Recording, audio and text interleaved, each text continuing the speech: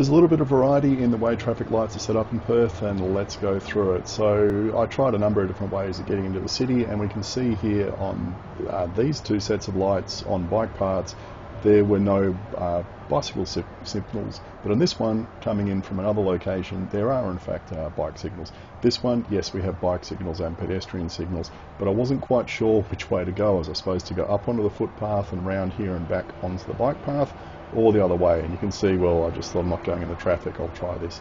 Lots of green paint, and note the armadillos on the road, that's what I call them, and that thing. A set of traffic lights at the head height of cyclists. What a good idea. More armadillos here, or armoured turds if you want to call them, I don't know. And again, on the left you can see on the pole there's a bike signal, and that's just fantastic. I mean, why do we need them way up in the air for cyclists? That's good for drivers who want to see over trucks. And look at this, bike signal goes first, we get a 3-second head start, and then it goes green for cars. And this is on all these sets of lights all the way down here to the Swan River. And you can see there the bike signal's gone green on the left there, and we've got our 3-second head start. And it's just nice to be able to get across the intersection before all the tradies and utes come blasting up behind you. You can see if you want to turn right, you can stop here and move right across the intersection. I think the only reason you have to stop here is to let pedestrians go across, otherwise this could easily be just a straight through for cyclists, never having to stop at the lights there. Now, this is the one set of lights which absolutely didn't work. If you like looking at the bell tower, you can sit here for 4 minutes like I did and wait for the lights to change, and they didn't. And I just highlighted that armadillo there on the corner because it was pretty smashed up, and I think that was from trucks or something cutting this corner and ripping it up. And it wasn't a comfortable place to stop here because a lot of these vehicles are going past fairly close. And you might have noticed I moved back a little bit to see if I could trigger the induction loops, but you know, they just didn't like me. So in the end, after 4 minutes, I gave up, went around the corner and pressed the pedestrian button thing, and within about 10 seconds got a green light and crossed over here.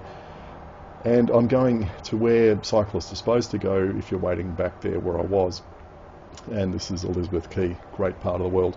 Now, coming from another direction, I thought I would try out every single way to get into the city along this path. And you can see here there's a bike signal and a pedestrian signal. So it's, you know, a bit of one, kind of half dozen of the other.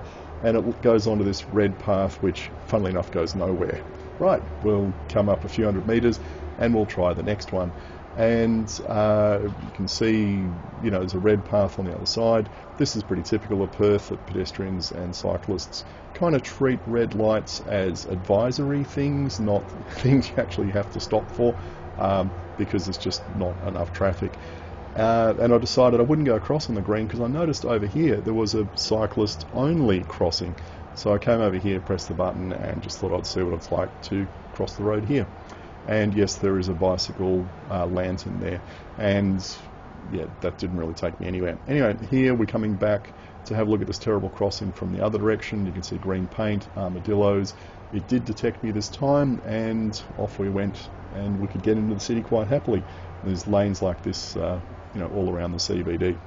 So to summarise, bike signals at head height, great idea. 3-second advance kick-off for cyclists, great idea. Armadillos, yeah, they kind of work, but I'm not sure how well they go with trucks. And some of the kind of directional stuff is a little bit fuzzy. You know, it wasn't quite sure where to go, but over here people just ride on the footpath, so you know, it's no biggie, that one. And as long as there's not a lot of pedestrians around, not an issue. But I think some fantastic ideas that New South Wales could adopt.